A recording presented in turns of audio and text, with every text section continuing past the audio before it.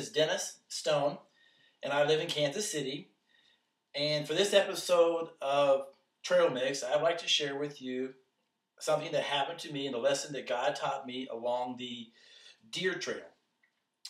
On this particular day I'm describing, it was winter in Kansas City. And this particular day in Kansas City, it was extremely cold. Extremely cold would be saying it lightly. The temperature was below zero. Obviously, the wind chill was below zero, and it was very, very, very cold. And that's a crucial part of my illustration today about God is the influence that the weather had. It was so cold that in our apartment where we lived, we put a blanket up on the inside of the kitchen over the door to try to keep the wind out. We put another blanket between the kitchen and the living room to try to keep the draft out. It was very, very cold. And it was so cold that the weatherman was giving warnings about don't go outside. You know, you could get frostbite if you have one little part of your skin that's left uncovered. Probably a combination of the weatherman's warning and the idea of cabin fever. You know, you're inside because it's the cold weather, and after days and days of that, you're wanting to get outside.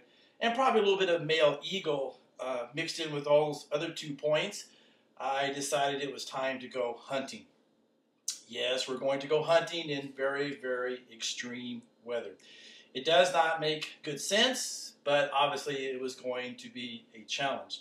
So on this particular winter day, after deciding to go hunting on these very dangerous conditions, as you know, if you've gone outside, those kinds of activities, it takes quite a while to get your clothing ready. And so I had my insulated underclothing, I had my insulated pants, I had my wool socks and my wool hat and my insulated coat and my gloves and my Sorel boots. That is a key. Sorel boots are incredible. My feet have never ever been cold wearing the Sorel boots. They have a air pocket around them to help hold the heat in. They also have a wool lining, and they are incredible, and they keep your feet very, very warm.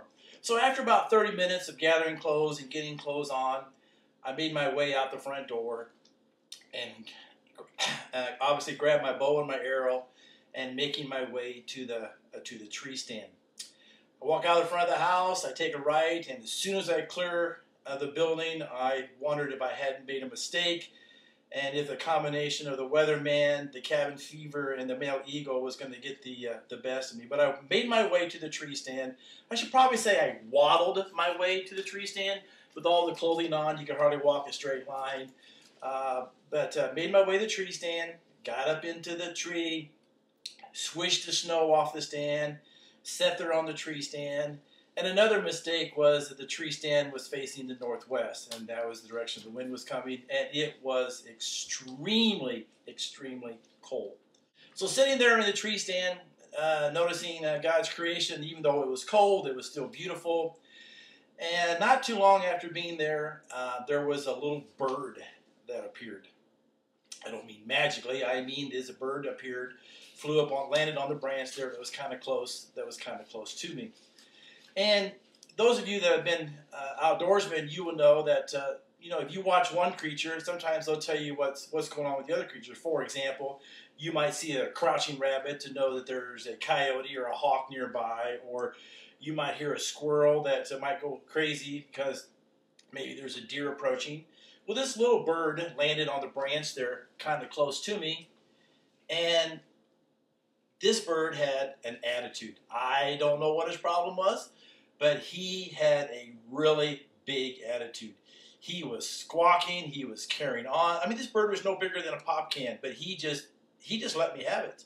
I mean, he was making all kinds of noises. He was jumping up and down the branch. He was like almost like charging me, like flying at me, then going back to his branch once again. So I took a couple swipes at him and tried to chase him off, but it just really didn't seem to work. And so this bird uh, he just stayed and stayed and stayed. And I kept wondering, what is going on? Is there another one of God's creatures close by that he's warning me of? Or does he just have an attitude? Or what is just glad to see me? Or what's the deal with this bird? And then I'm going to have a Dr. Dolittle moment here. I know that birds don't talk to people, but then I'm thinking maybe the bird is trying to tell me something. Like, for example, maybe he's going to call me a sissy. Or he's going to make fun of me because here I am out here in, quote, his woods. I have on all the clothing that I mentioned before, the insulated pants, the insulated coveralls, the jacket, the boots, the sorrel boots.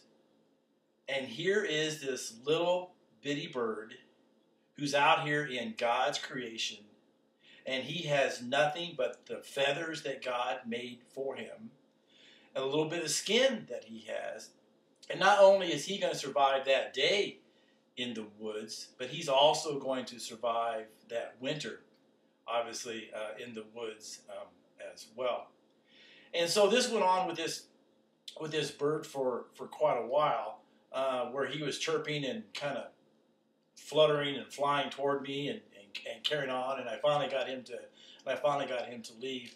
But that encounter with that bird in the woods that day reminded me of a passage of Scripture from Matthew chapter 6, verse 25. Therefore I tell you, do not worry about your life, what you will eat, or what you will drink, or about your body, what you will wear. It's not more important than food, and the body are more important than clothes. Look at the birds of the air. They do not sow or reap or store away in barns, and yet your heavenly Father feeds them.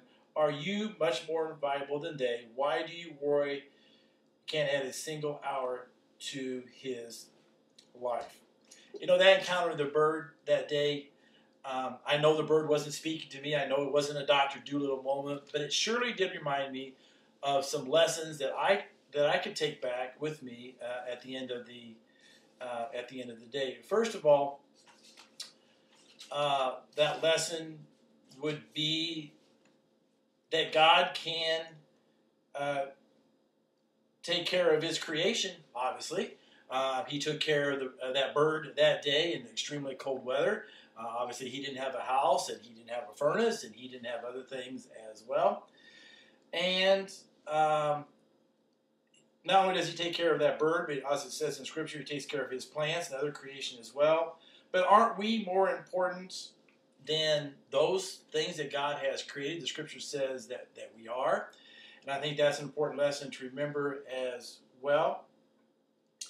But whatever it might be causing you and I to worry today, whether it may be like a lack of a steady job, or maybe it might be a health issue, or a relationship issue, or a financial issue, whatever it may be, I think we can be encouraged by this passage of Scripture that God does love us, and he does care for us, and that he wants the best for our